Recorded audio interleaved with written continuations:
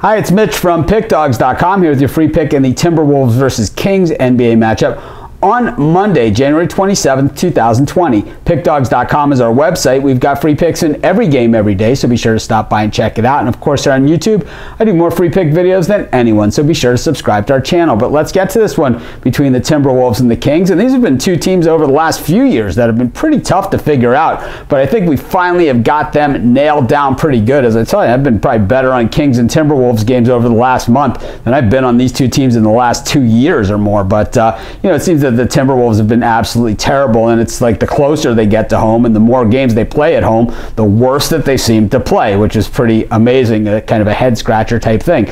Meanwhile, the Kings, it's like when you least expect it from them, that's when it's time to expect it from them. And I think that we're kind of even coming out of that sort of phase with the Kings, where at least they're finding that lower-level team where they can always seem to take care of business against them. And I think that's what they have here in the Timberwolves. When we look at the Timberwolves on paper, it doesn't make a lot of sense just how bad this team is, but they are who they are. And I think, the Kings on the other side, I don't know if they're buyers or sellers here at the trade deadline, but one thing we know, they're the better team in this game. I'm going to take the Kings. We're getting 3 points on the road, and that's going to be my free pick. This is Mitch. Thanks for joining me. Be sure to check out all of our free picks at pickdawgz.com, and be sure to subscribe to our YouTube channel and join us in the live show at 10 a.m. Eastern Standard Time. I give out tons of free picks on that show, so be sure to join us and subscribe.